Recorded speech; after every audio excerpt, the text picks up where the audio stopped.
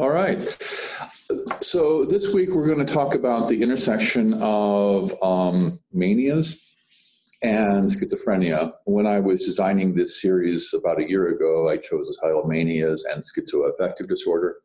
We will cover those briefly, but in the light of my current thinking, I'm going to focus more on the neurobiology and the pharmacological evidence for etiological overlap, and we'll talk less. We'll just cover some basic things around the specific diagnostic criteria of mania and schizoaffective disorder. So, as part of why I'm interested in this topic and why I chose to devote this section of time in the curriculum to these mood and psychosis overlap, relates to this case from my practice from many years ago. I met this young man, 19 years old. By every definition of schizophrenia, he was solidly in the category to be called schizophrenia, to have schizophrenia. In older criteria, he would have been said to have the paranoid subtype of schizophrenia. I knew as well that he had a brother about a few years older who was, by all accounts, classically type 1 bipolar. By the time I got this young man, he'd failed 2 adequately dosed trials of antipsychotic medications, and I had the ignoble distinction of giving him his 3rd type of antipsychotic medication, which he proceeded to have no response to. Again, I was really clear that, I talked with the mom at length about his older brother, and there was no evidence of schizophrenia psychosis with this guy. He was classic manic individual with a lot of energy, decreased need for sleep, and grandiose ideas and so forth. My patient had none of that. He slept regularly. He was beset with paranoid ideation, and as I said, completely no evidence with which to diagnose him with anything other than schizophrenia. And at a certain number of weeks into this non-helpful trial of yet another antipsychotic drug, as he was complaining with a great deal of distress that people in the hallways are reading his mind and talking about him behind his back, I just decided to offer him lithium, which he accepted. And about 4 days, between 4 to 7 days, he was amazingly better and proceeded to get even further better. So we can talk about this when we finish the slides. What does this mean? What is the right diagnosis for this individual? We tend to think if it's something responsive to lithium, we call that bipolar disorder, but there were no clinical grounds on which to diagnose him with bipolar disorder. It's a conundrum which comes up, I think, in everybody's practice, and certainly is described well in the literature. The phenomenon of a lithium-responsive subset of individuals within schizophrenia was well known to at least people in the research community in the 70s and 80s. A number of papers were written in that epoch that were trying to, among other things, identify biological markers that might predict lithium response. There was also a literature developed trying to look at psychological testing. Is there a certain MMPI profile that would predict lithium response? And the field was kind of inching toward perhaps a convergence of psychological and biological markers for lithium response in schizophrenia. And then as I read the literature, basically it just stopped. If anybody happens to know the history of that, I would love to know the reason why. I can't see any smoking gun, and nobody wrote a seminal paper that said that's all crap. It just sort of went away in the middle 80s. But the point is that there was and probably still is a subtype of schizophrenia which responds very well to lithium, and according to some authors from that lithium heyday, the response to lithium was said to be quite rapid, as was what I observed. So now comes just reviewing some things. When we talk about a manic episode, the DSM actually has specific criteria that have to be met before some mood episode is called mania. There has to be, as we know, a period of markedly, unusually, abnormally elevated, expansive, irritable mood. Often goes along with high levels of energy. The duration is important because in this modern era, lots of people get diagnosed with bipolar disorder based upon manias that last an hour or a day. But the DSM actually specifies that to be called a manic episode, this period of marked elevation of mood and energy needs to last for a week. And during this continuous period, there should be at least 3 or more of grandiosity, decreasing for sleep, etc. So that's a manic episode. And a manic episode then defines bipolar disorder. So there is no bipolar diagnosis without that episode of mania. I forgot to just put the caveat in that if somebody is hospitalized on account of a manic episode, it doesn't have to last 7 days to meet the DSM definition. And then we come to schizoaffective disorder, which is, ironically, if you look at epidemiological studies, they'll say that schizoaffective disorder represents about 1% of the population. But if you look to hospital discharge diagnoses, it accounts for 10% or so of hospital discharge diagnoses.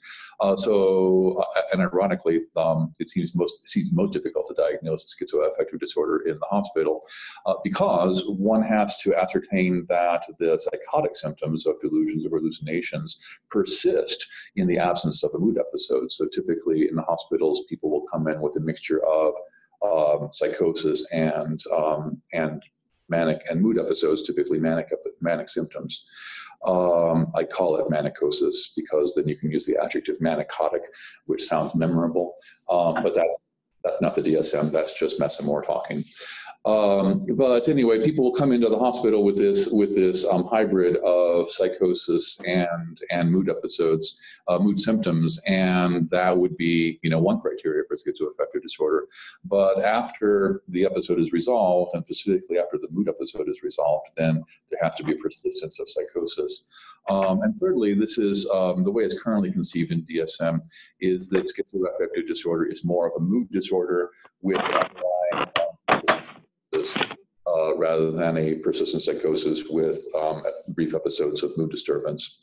If there are any questions, we can discuss that as well at the end of the lecture, but it's a point of, I think, a lot of confusion amongst practitioners of all levels, so I thought I would just go over the current thinking.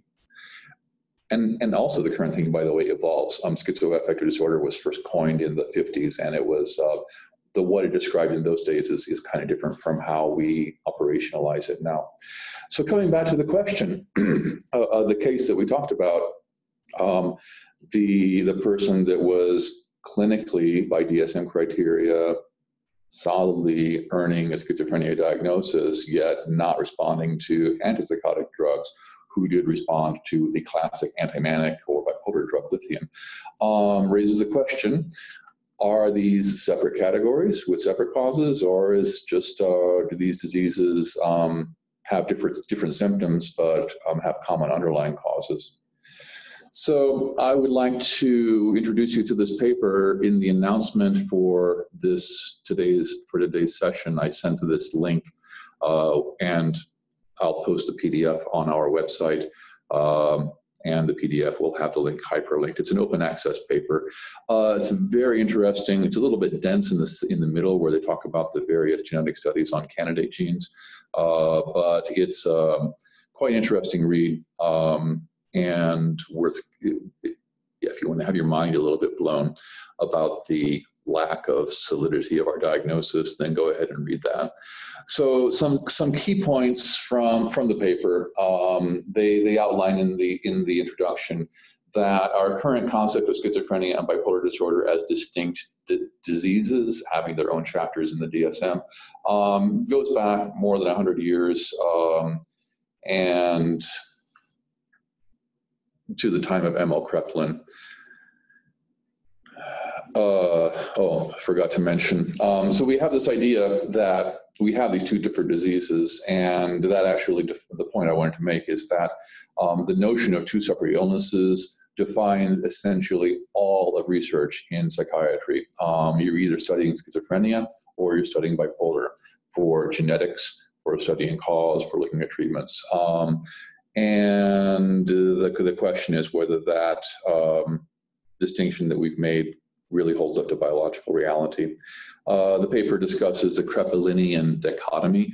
Kraepelinian is an adjective of the last name of this man, Emil Kraepelin, who was a German psychiatrist and if you will, a pioneer in psychiatric classification. This is a photo from him in 1926. He coined the term dementia praecox, which Bleuler, his contemporary, Bleuler lived at the same time as Kraepelin, but was born later and died later. Kraepelin changed the name to schizophrenia. That's the name that stuck. But Kraepelin sort of solidified 19th century thought and said that there are two kinds of illnesses. There's an episodic illness, which is characterized by mood disturbances, and then there's a more persistent illness, which is characterized by functional declines and what we call psychotic experiences. And that distinction is what we've lived with ever since. But Kraepelin himself nuanced his positions from the beginning. When Kraepelin described dementia praecox, he said that there were 9 clinical forms. So we would recognize today things that maybe don't belong in one diagnostic category. And then Kraepelin himself started to later write that maybe this classification scheme is not actually correct.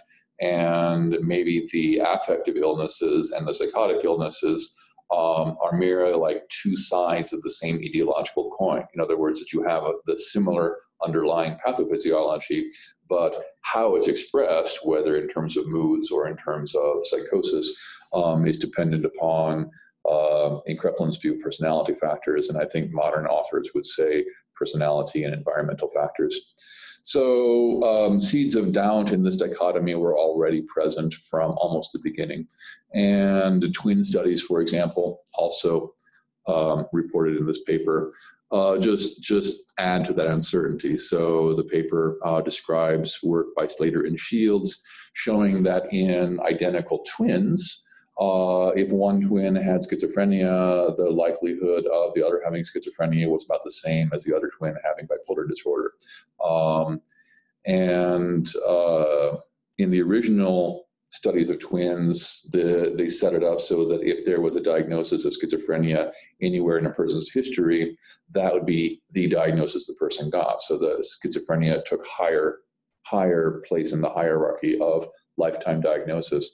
But if you analyze those data, or if one analyzes those data without that automatic kicking up of schizophrenia's hierarchy and allow equal credibility to the possibility of a schizophrenia or bipolar diagnosis, then that genetic analysis leads to conclusions that say that there are some genes which are strongly and specifically associated with schizophrenia. There are some genes that strongly and specifically associate with bipolar, but there are many genes that actually appear to be either way. So one has those genes and they can predispose one to either of those two illnesses. And finally, there's, in the context to illustrate that, they point out these Maudsley triplets, genetically identical, a threesome genetically identical two with schizophrenia, one with bipolar disorder. So clearly, the genetic information is saying that genes don't determine destiny. There are descriptions of each of these genes defined in DISC1, NRG, and so forth in the paper. The bottom line to those data are this model in which certain genes can predispose one to schizophrenia, certain genes can predispose one to mood disorder, but there's a lot of overlap in gene products. So that's I guess where genetics seem to be taking us. I always say I love drugs because drugs tell the truth, and I expand that by saying that, right, in the field of psychiatry, everything that we believe about diagnosis is based upon things you can't really see, subjective reports of inner experience, or observations of behavior which are kind of ephemeral and nonspecific. So in a world where most of the diagnosis is kind of ephemeral and invisible, drugs are touchstones to physiological reality. So drugs interact with systems inside of a body, and if they whatever changes they produce serve as a kind of interrogative or reporting function to the drug prescriber to let one know what's going on. So when somebody with a psychosis or with a mania gets better with a dopamine blocking drug, one can conclude that excess dopamine signal was somehow relevant to the symptoms which caused that medicine to be prescribed. One can also conclude that if one is given a drug like lamotrigine or lithium, and one gets better with the effect size of about 0.7 or 0.6, as shown in this table from the Correll review, also hyperlinked for your convenience, that the drug targets of lithium or lamotrigine are probably somehow relevant to the total psychopathology of schizophrenia.